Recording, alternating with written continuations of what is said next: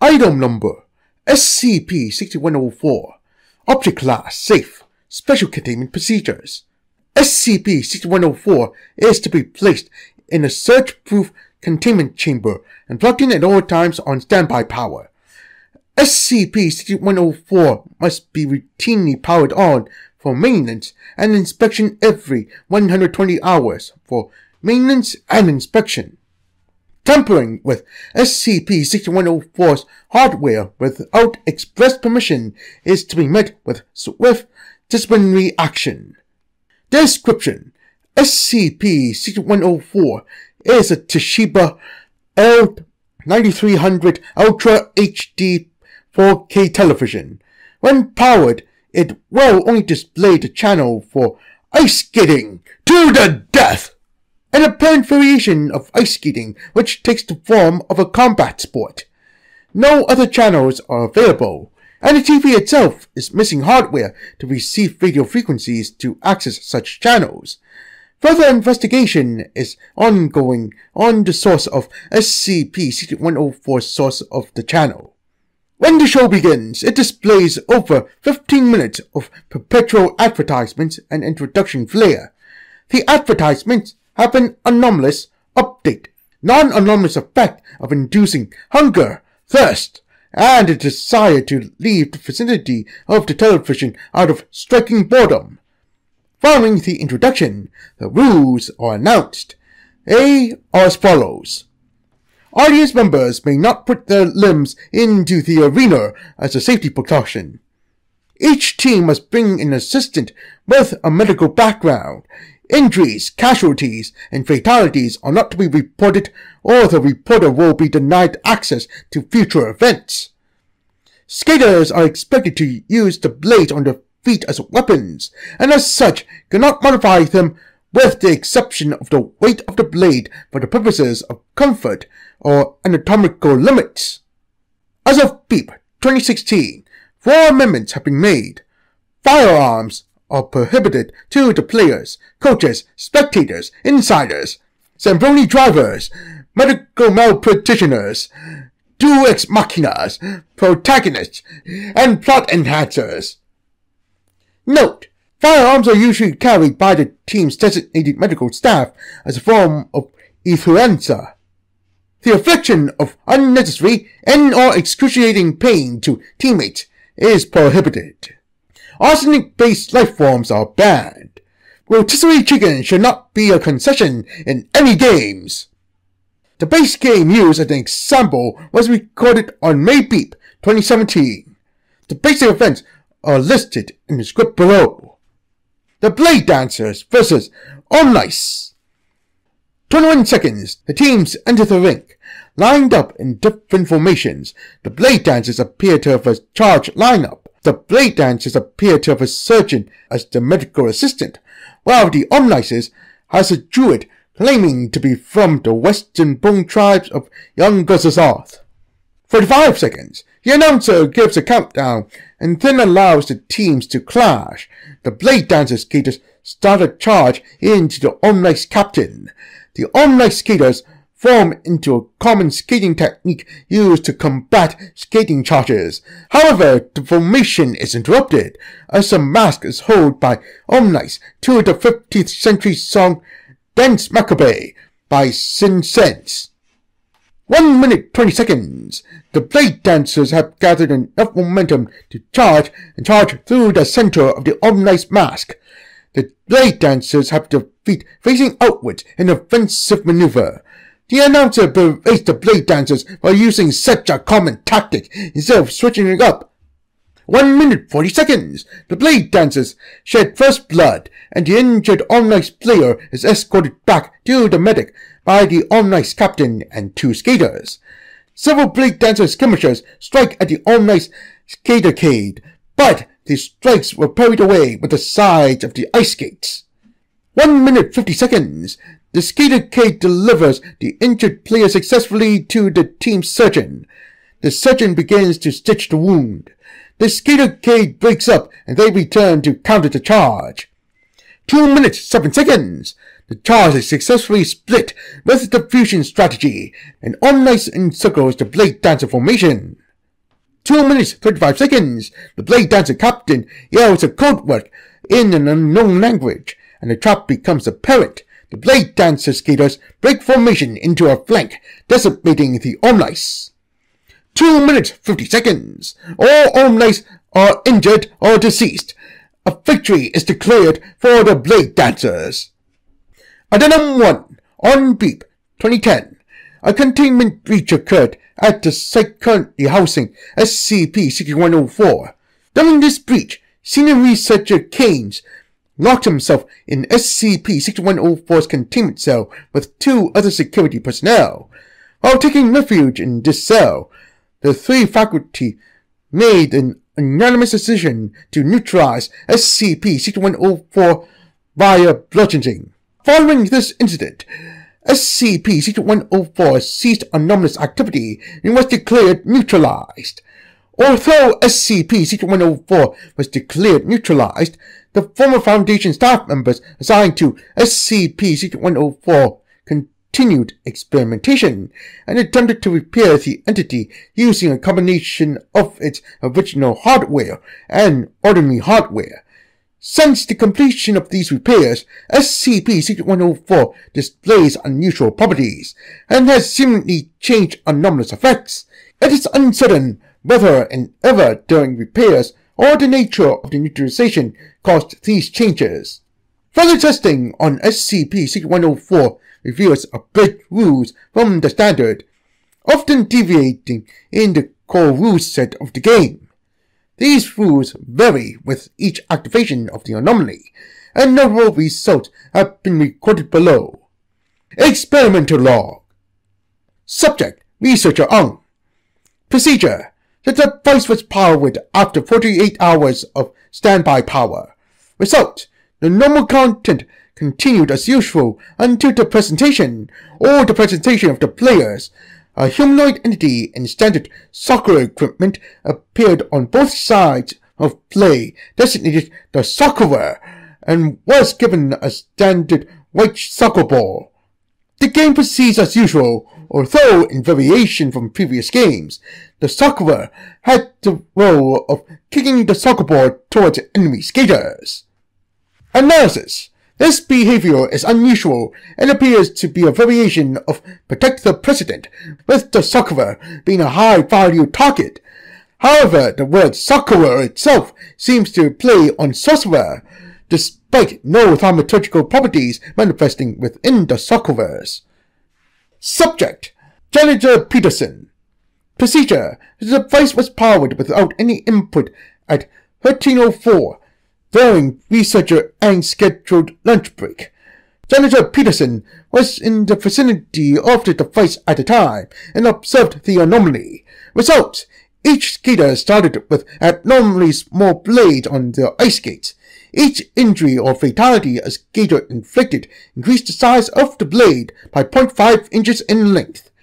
The game ended upon the skater reaching a 13-inch blade. Analysis: SCP-6104 appeared to have reacted to Janitor Peterson's self-proclaimed Grandmaster rank in the popular first-person shooter Counter-Strike Global Offensive as a parody on the gun game mode, in which you achieve victory by obtaining weaponry for each elimination made in-game. However, Janitor Peterson's claim to be the Grandmaster rank is false, and the rank in question does not exist in-game. Although this is the first time SCP-6104 has shown capacity to react to audio stimuli, it does not appear to be able to discern lies. Subject: Agent Defetsky. Procedure: the device was powered as stated by the instructional manual after 40 minutes of standby power. Agent Defetsky was chosen due to his former involvement in ice skating. Result: rather than the cameras focusing on the main ranking players, the cameras instead focused on the table in the partition in the audience stand. The game did not track points for the regular combat, and instead displayed the remaining money of the audience members who were gambling. Gamblers spontaneously combusted upon having no remaining money to spend. Analysis: The game completely deviated from its original combative focus. It is not clear whether this change was a reaction or coincidence in relation to Agent Tvetsky's losing $2 in a bet made previously that day.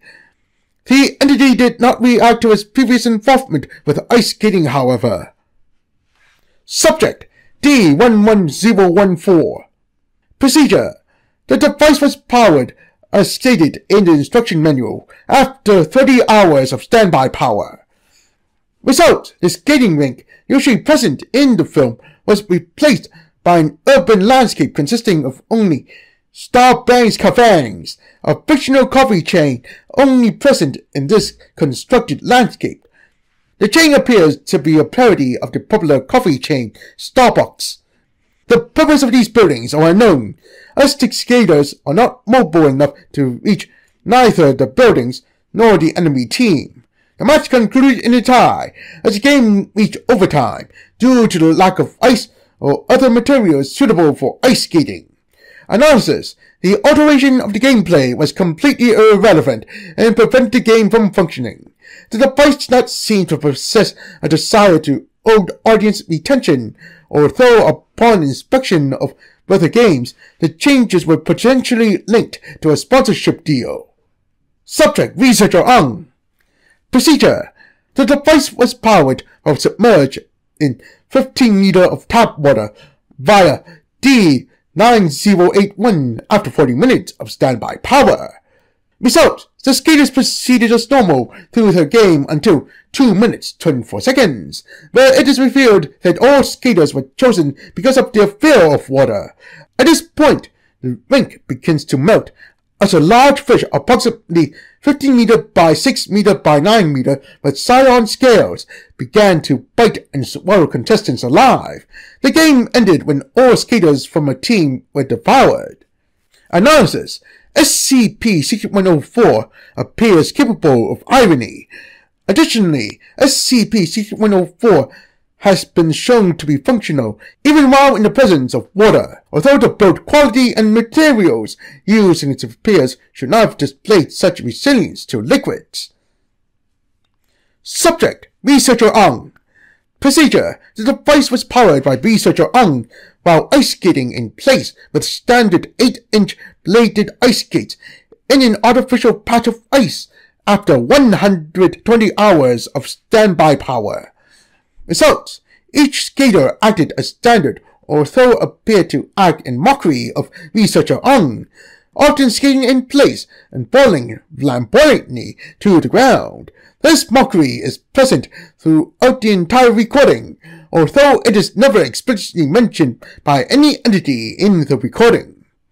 Analysis. The device appears to exhibit signs of elitism, especially with ice skating form. Subject Researcher Ung.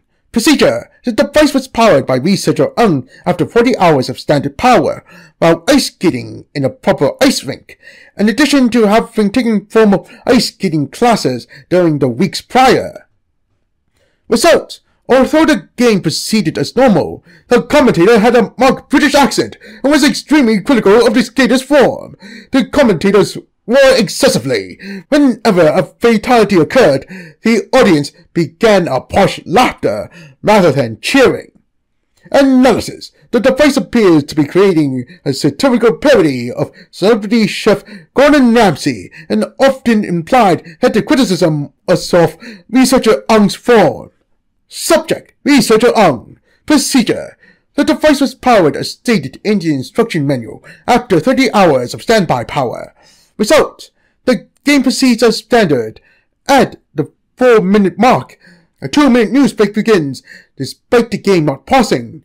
During the 21st seconds of the news break, a humanoid news anchor with black tentacles protruding from his head discusses the political relevancy of ice skating. During the remaining 99 seconds, he tells his joke describing a turkey entering a bar. The joke itself has no punchline, and the entirety of the time was spent setting up the joke. Analysis. The next 3 following tests also had a news break at 4 minutes. However, the news anchor only told punchlines for 2 minutes in each one. Additionally, in the 3rd test, the news anchor procured a lute from behind the desk and began to play B.A.D. Test Comfort, a late medieval ballad composed by Guilherme de Machado. Subject: Researcher on. Procedure: the device was powered as standard in the instruction menu after 15 minutes of standby power. Result: skaters wore different hats, indicating a class. Note: a counter class is a commonly seen set of archetypes in many digital games and role-playing games.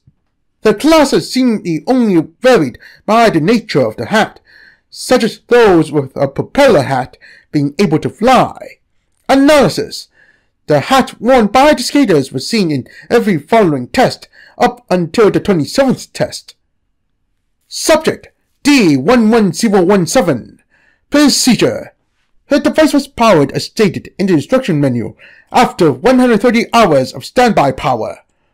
Results: the game proceeded as standard, although it was described as eerily quiet by D11017, with the exception of noises produced by the combatants. No commercials or introduction were present.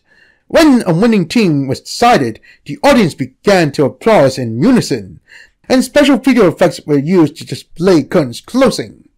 Analysis: it is unknown if the lack of extraneous audio in the test resulted from an error originating in the episode's production, or was an intentional variation of the program. Subject: Researcher on. Procedure: the device was powered by Researcher on after 30 minutes of standby power. Result: the song Sonata in F, plays by classical composer George Frederick Handel. As the introduction announces high art combat skating, skaters are much more benign and elegant as their attacks become much more calculated, such as what may be typical in fencing. The coaches were dressed in flamboyant dress by clothiers. Analysis: further testing reveals it considers combat ice skating beneath it, as it prefers the classiness and sophisticated form of high art combat skating. Addendum 2. As of Beep 2023, SCP-6104 no longer varies in rules from game to game. All further recordings show high art combat skating and only mildly vary in which teams compete. Researchers have been unable to coerce SCP-6104 into creating variations of ice skating via audio, video, and electrical stimuli.